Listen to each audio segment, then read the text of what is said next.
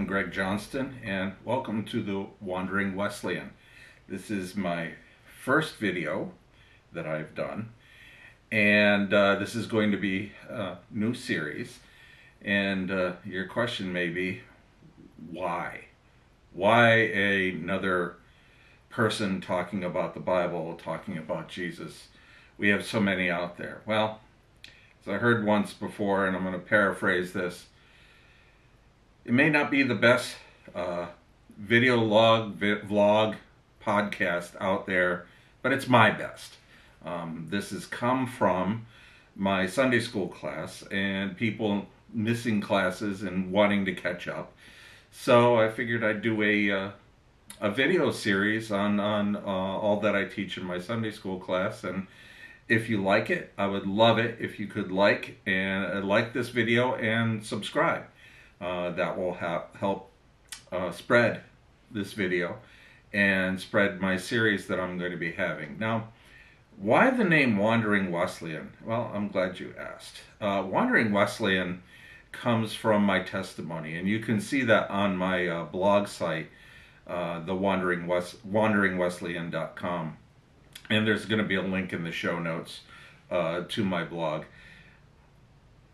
It comes from my testimony in that when I became a follower of Jesus at age 15, my family wasn't Christian. We didn't go to church.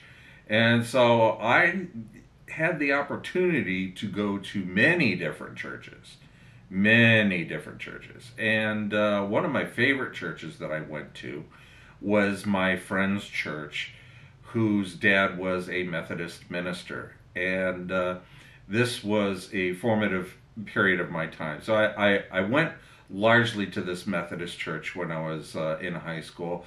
I also went to my girlfriend's church, which was a Baptist church. I didn't know the difference between the two. And then I was in a singing group that was part of a Christian Missionary Alliance church.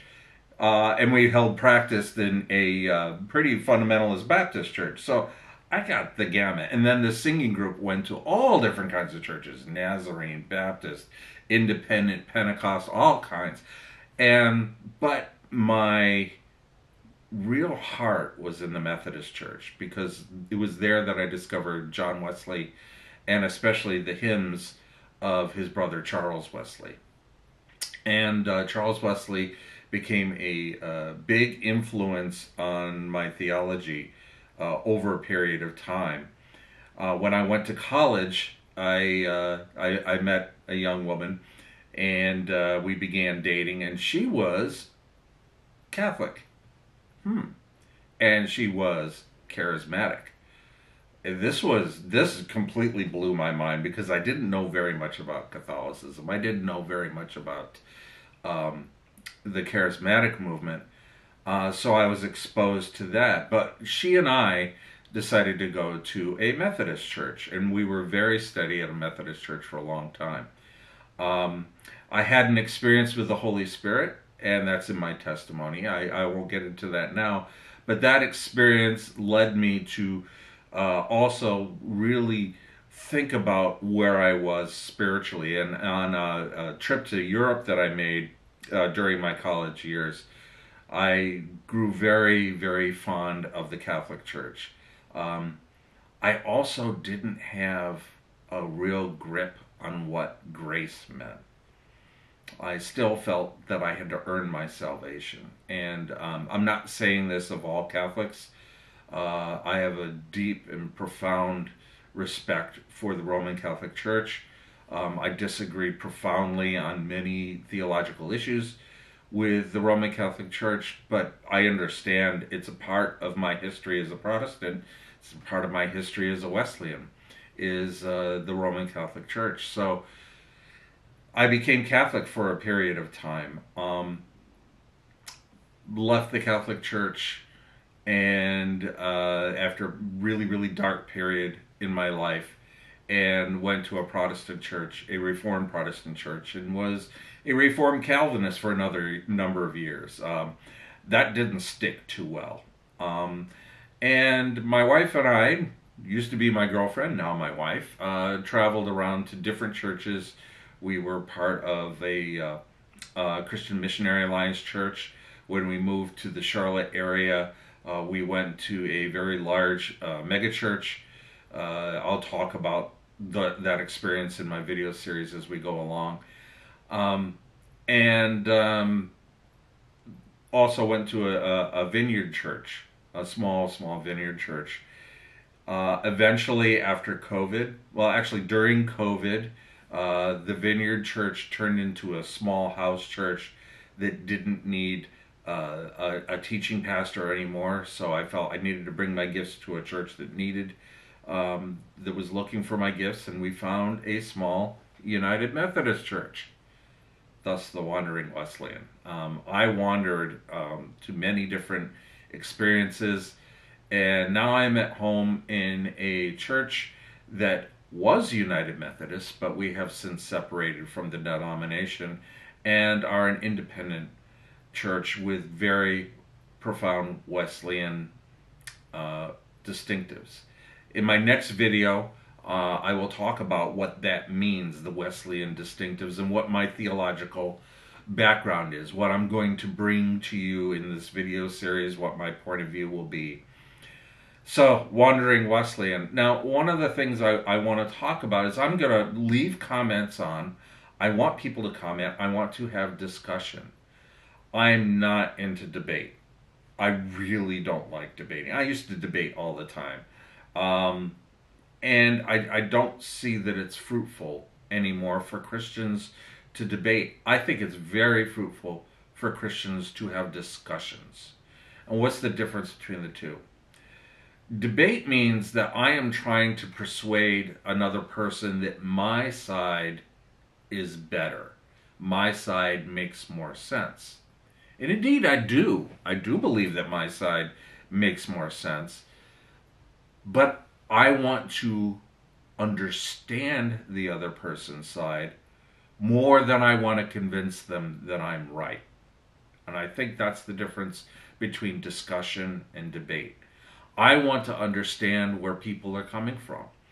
So when somebody who disagrees with me puts a comment on my videos, I welcome that. I welcome that as a point of discussion. I don't want them to feel like I'm trying to dissuade them of what they believe, but maybe we can clarify with each other and come to an understanding of what we believe. And that could be between Christians. It can be if you're a non-believer, if you're a non-follower of Jesus, if you're a Muslim, if you're a Mormon. I'd love to hear from you in your comments on the different things that I'm going to be talking about going forward. So what am I going to be talking about going forward? Well, next video I'm going to talk about my theological distinctives, my theological background, and get into my position and where I'm going to be coming from. After that, I'm going to start a series called Walking in the Word, and this is going to be a long one because it's going to be an overview of the Bible, starting in Genesis, going all the way through Revelation. We're going to start with a focus on the first 3 chapters of Genesis, and then we're going to take off and start gaining some altitude and go through the Bible at a 35,000 foot view just to get an idea of how this book works. My goal, and this was a Sunday school class, is a Sunday school class currently ongoing.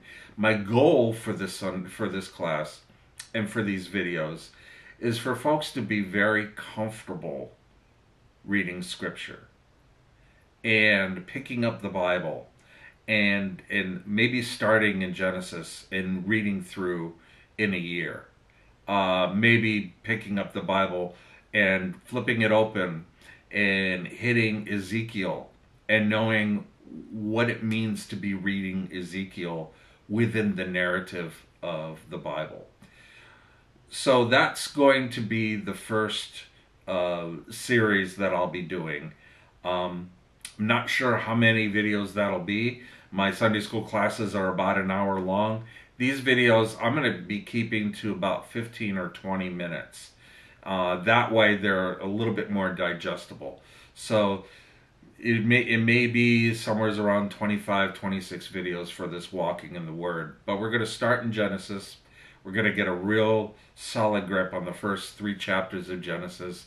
We're going to take off, go through the Torah, go through some history, look at the wisdom literature, look at the prophets, take a step back, look at the intertestamental period, what happened during that time in between the last book of the Old Testament and the first book of the New Testament. And then we're going to dive into the New Testament, looking at Matthew and Mark, then Luke and Acts, the letters of Paul, the other letters that are in the New Testament, and we're going to finish up with John and his writings, the Gospel, the sermon of First John, his 2 letters, and then the book of the Apocalypse, what we know as Revelation. So that is going to be the first series. I have other series that I've written, Galatians and Romans are 2 series that we'll be doing much further, probably late into next year. I'll be getting into either one of those, and the Gospel of Mark, going through that. So, the Wandering Wesleyan. I've taken a long road to get to the place where I am now. I'm going to talk a little bit about the theological path that I am currently following and currently is influencing me, and that will be in our next video. So again, please like this video and subscribe, and each week I'll be giving you a 15 to 20 minute video with some biblical content. So for this week, be blessed and take care.